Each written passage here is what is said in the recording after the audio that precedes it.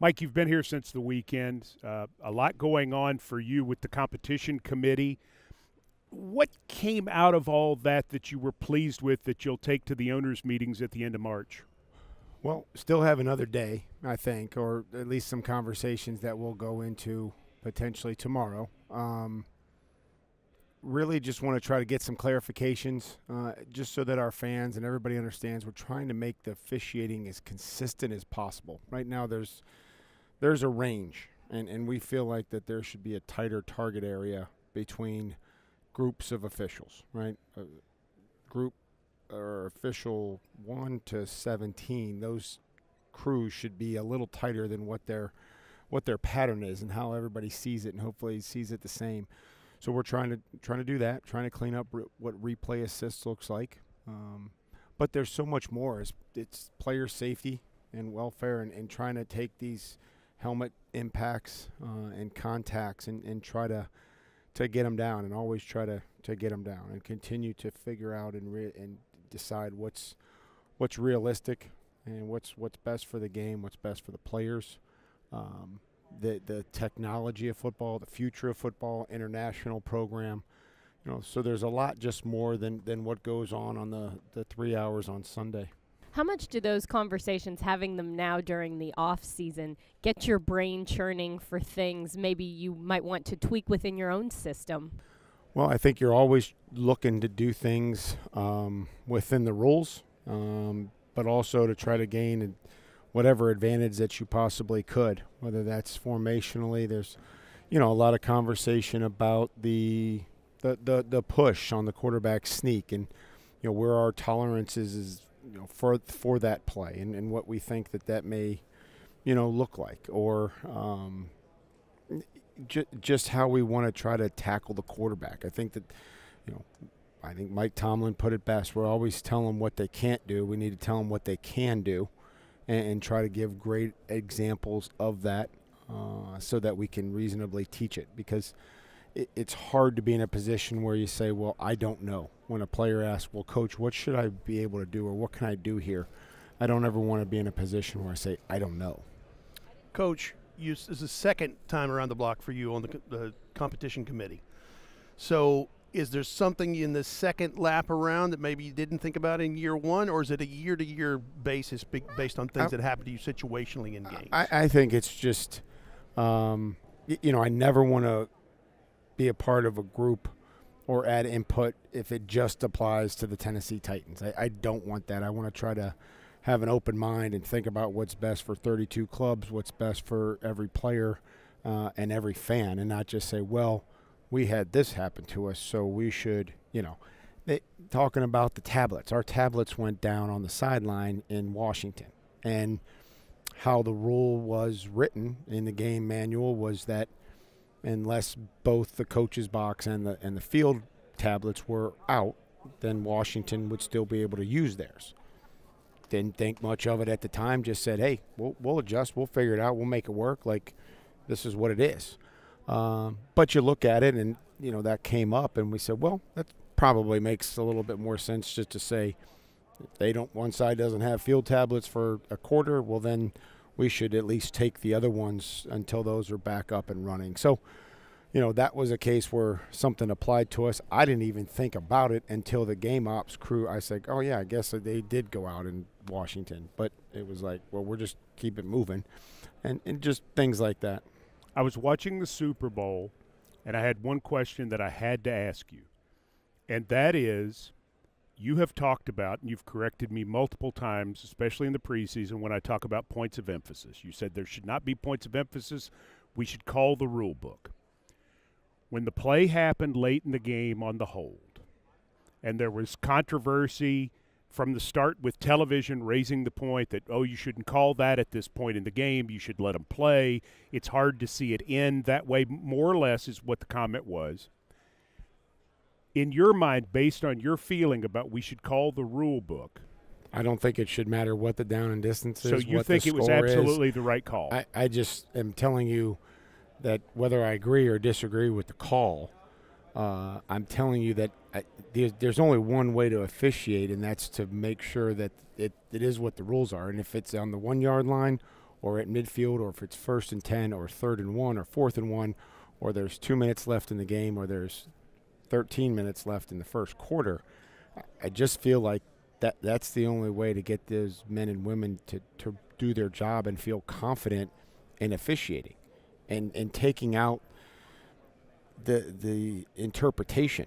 Well, do they want me to? No, this is what they want you to do. And if you see the mechanisms, you see the restriction, and you feel strongly about it, then throw the flag. Like that's the only way that you can ultimately get to where we've started this conversation, was that to narrow the gap between the ones that are called and the ones that want or that weren't, or the ones that were called and we didn't want called. Like there's two different types of, the grading scale is the calls that were missed, or the ones that were no calls that we want called, or the ones that were called and we would rather let go.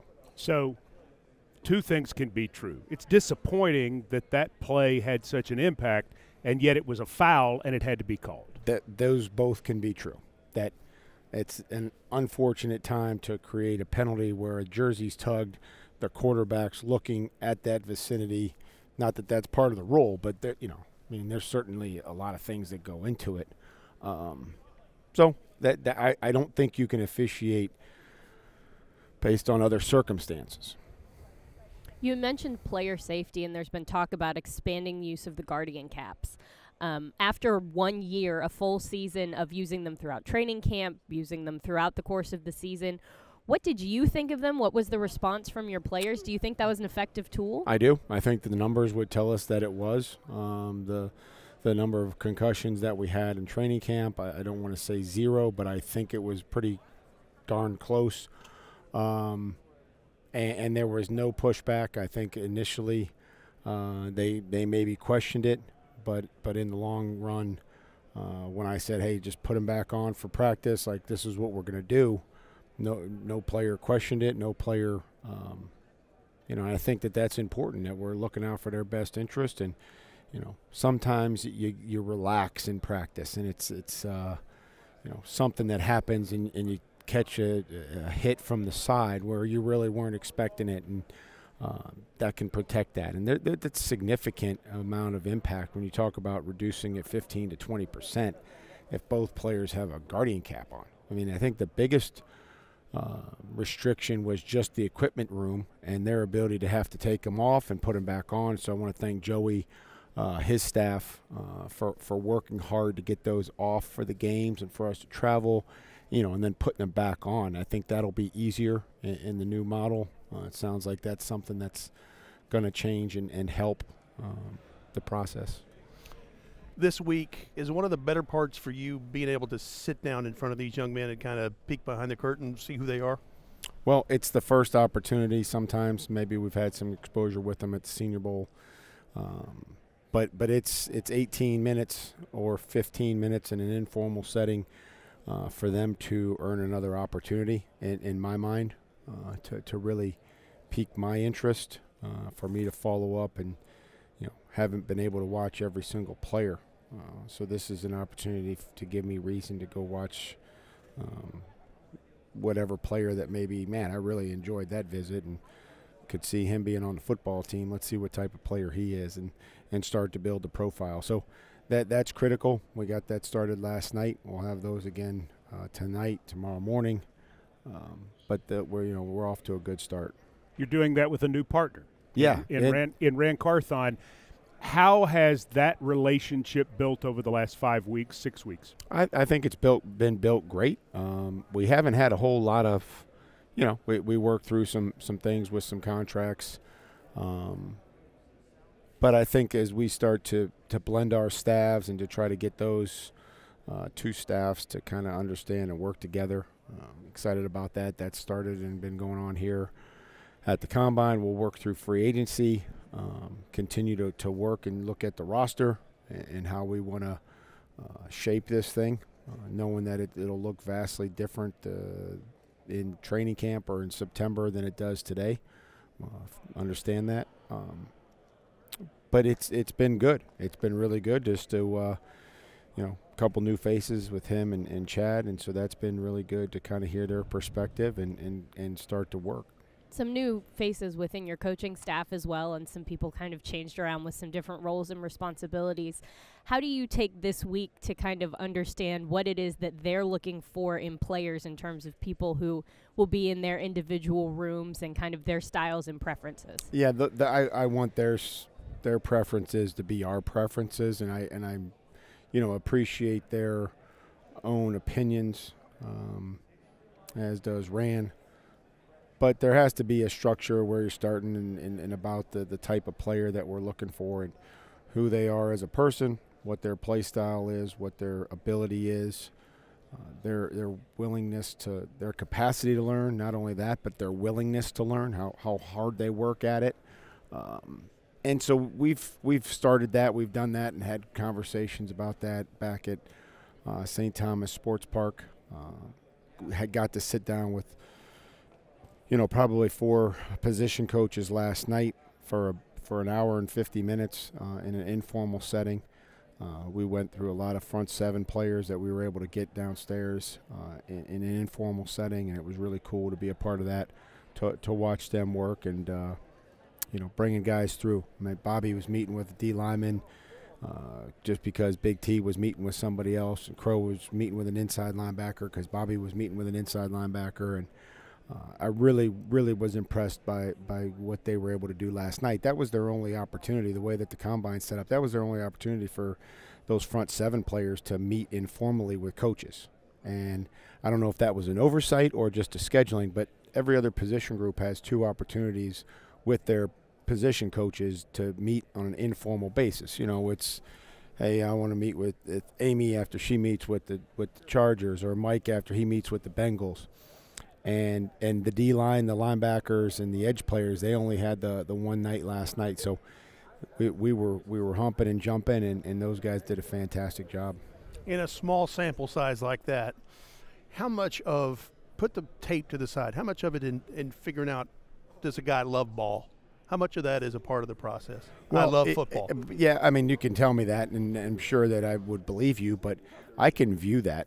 I can view if a guy's out there straining, fighting, if he's into it, if he's supporting his teammates, if he's jumping up and down, if he, what other, we all love the games.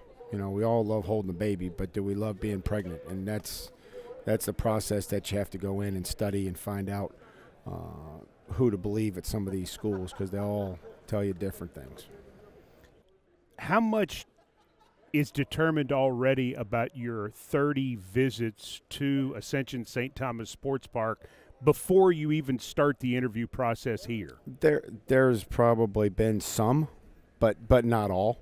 I think one thing that we have been able to do is identify some of those players that we may want to bring back on as early as Tuesday and get that started.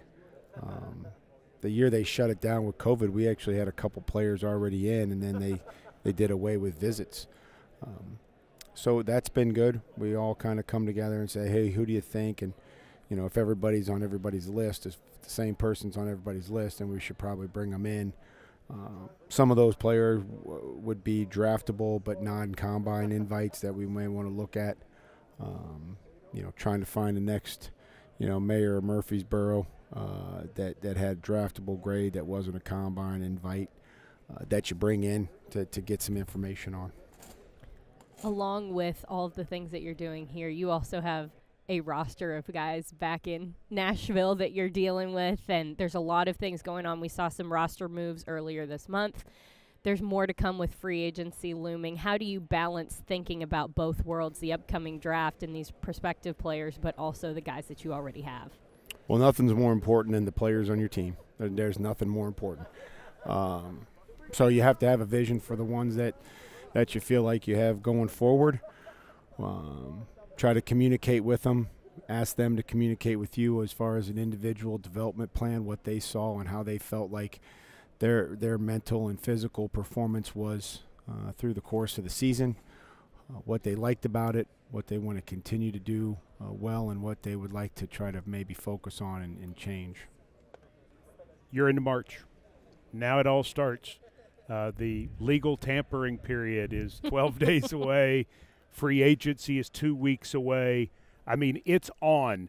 How much of your time do you spend meeting with various people for the next 12 days to 14 days, figuring out what free agency strategy looks like and then rolling it forward to how that will affect what you're able to do towards the draft? Well, we've done that. We've done that extensively. That's part of what we've done with myself and Rand and his staff. And, you know, the coaches evaluated players, and I watched them, and we all watched them together, and, you know, try to build a profile on the player and kind of feel like, you know, if this is somebody that based on, you know, fit and value, this is somebody we'd like to add to the football team. Not every player out there is going to fit your team from a lot of different reasons.